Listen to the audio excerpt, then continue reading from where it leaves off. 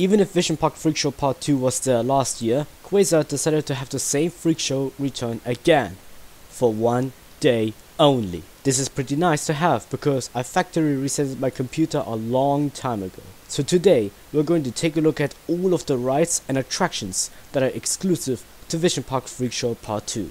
I need to throw off a couple of disclaimers first. We can't take a look at Detriment because that maze is not available for us to experience again. We won't include the freak show itself as well, because, it's a live experience. So without further ado, let the show and this video come on. Let's start off with Madhouse.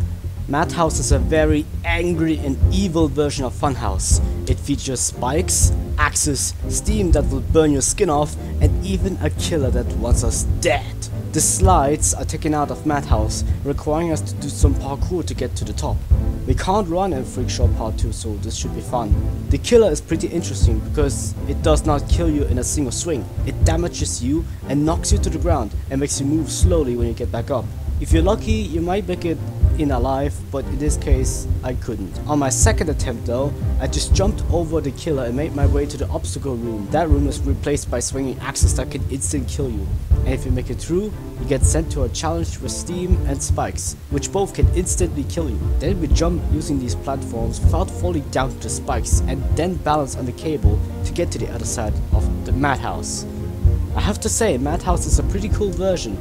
The rock music is also very nice and it almost looks pretty intense from the beginning, especially that flamethrower that tries to scare us when we enter. But yeah, that's all we have to say. Up next is Lady Obstructicus Exceptional Electric Fierce Wheel, or LAEEFW in short. This is just a normal fierce wheel, but for some reason you can't operate this one. It operates itself. The only thing is that if the ride does end up breaking, staff members can use the regen button to regen the Ferris wheel. The view is pretty good. And it's pretty big and had to take Rush 360 out. Time to move on to a maze. Cell Zero is an asylum themed maze that features a handful of scares. It starts off with a dead body having a door code that is required to unlock the door to move on. But there's a killer that's just like the one from Madhouse wants you dead as well.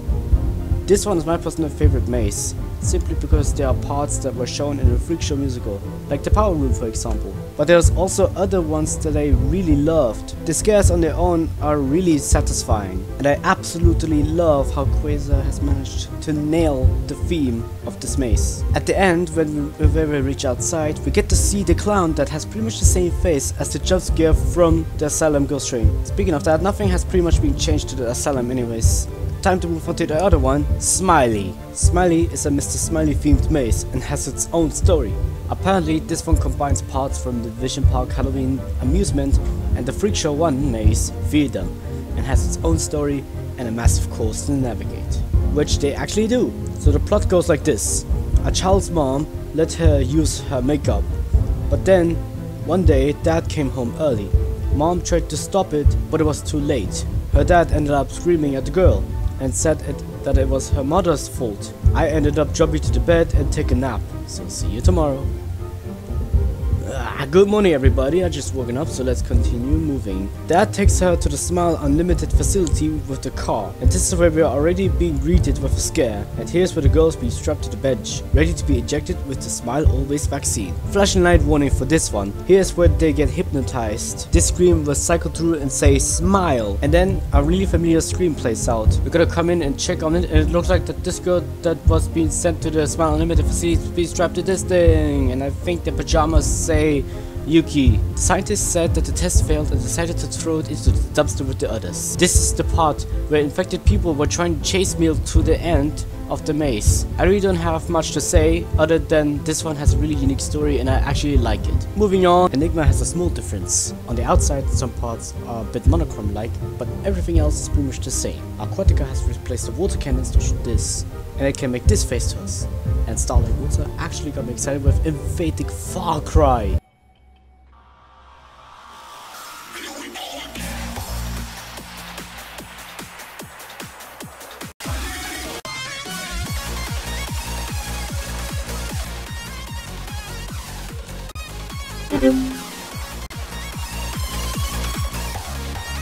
And there we have it. we revealed all of the rides and attractions exclusive to Vision Park Freakshow Part 2. Maybe if I don't have enough time, I could do Detriment and Freakshow at the same time, but these ones could definitely, maybe, eventually get their own video. I know that I also got time for Carnival Street, Scaretastic Slushies, Poison Moon and Dark Waters. But those are not rides or attractions. Anyway, thank you very much for watching this Halloween special video. I hope you enjoyed it. If you did, make sure to like this video and hit the subscribe button.